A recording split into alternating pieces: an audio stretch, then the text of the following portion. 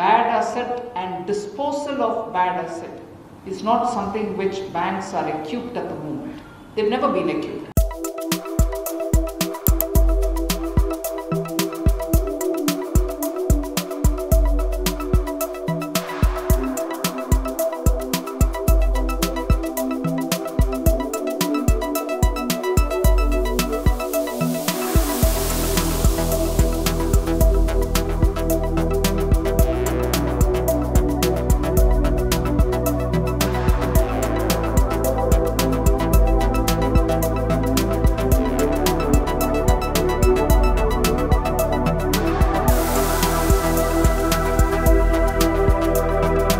Solution is coming out of the banks themselves.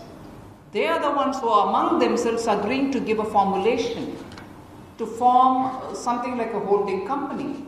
Cull out all as per a formula, cull out all the bad assets and put them into that holding company, and that holding company will do the job which banks don't have a wherewithal to deal with. Bad asset and disposal of bad asset is not something which banks are equipped at the moment. They've never been equipped, and you can't blame them for it.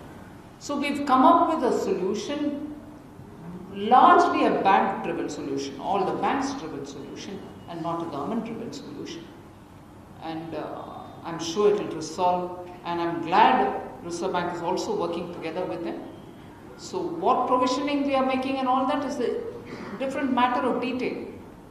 Certainly government will have to do some kind of a guaranteeing. We'll have to see how their formulation is going to work out. But we are sure that it is a formulation which has emerged from the banks themselves and therefore has every probability to succeed.